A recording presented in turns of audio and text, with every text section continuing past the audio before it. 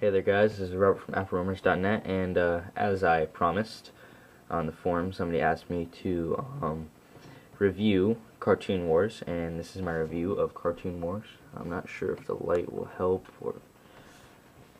Alright, I'll keep the light off for now.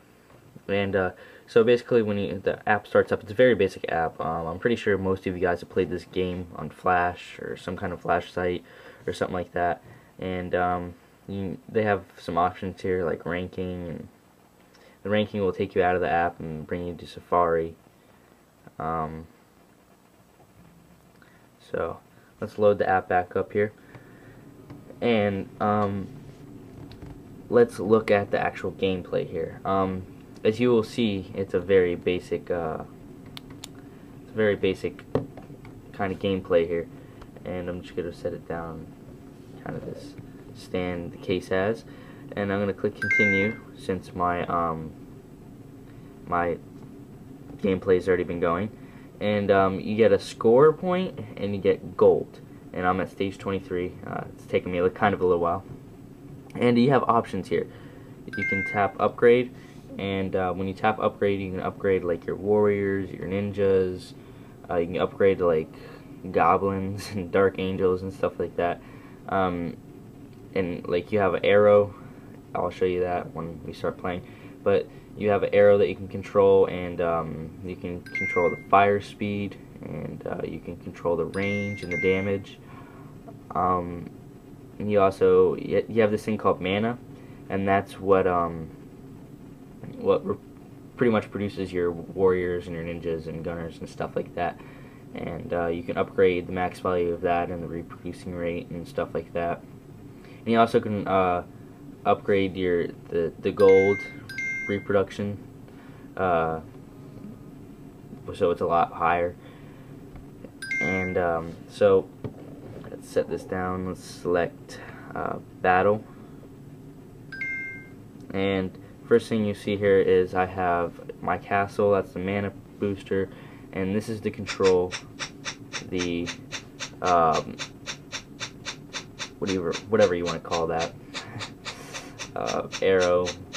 So I'm gonna move over here. You can see that they already are sending goons and goblins and things. I'm gonna select my gunner I have here, and I'm gonna pause real quick. See, one of the main pet peeves I have about this game is it doesn't go by like a lot of the apps do. When you actually play them, the audio is of like music audio, and like audio of anything media, but this game's audio actually goes by the ringer, so I have to turn the ringer down. And after I get done playing the game, because you know the audio of the game kind of gets annoying, but I still like to hear it at a low volume, I have to remember to turn the audio back up. So I'm gonna hit play here again. I'm gonna continue on to shoot those out, and you see I have options down here, and those are the men that I can send out. I'm just gonna send out a bunch of warriors, and I have 2 gunners out there right now, and the red line right there obviously would be the health of my castle, and the mana booster right there would be if you tap that, when it's lit up, you can upgrade it. So as you can see up here, the max mana you can get is 1500, and down here the max thing I can get down here to actually buy with the mana is I think 1800. So I would be out of luck if I actually tried to, you know, upgrade to that or send that kind of warrior out. So I'm going to send out one of my gunners, or my cannon people. As you can see, he's running out there, and it's kind of cool. The game scrolls by the accelerometer, so if I tilt it this way, you can see their castle. If I tilt it this way, it'll go back to our castle. If I can kind of go in between here, and it seems like my cannon here is doing all the work right now. So I'm just gonna send out another cannon guy here, gunner, whatever you want to call him. I'm just gonna send a bunch of warriors with him, as you can see. And so yeah, that's pretty much the gist of the game.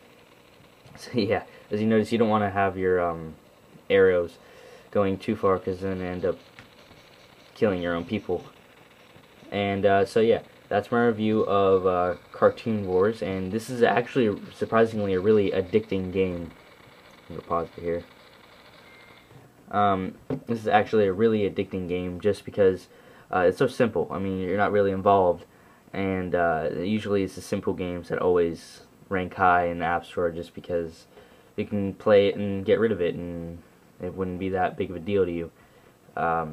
Like most of the apps that are $9.99 kind of thing, like Need for Speed Shift.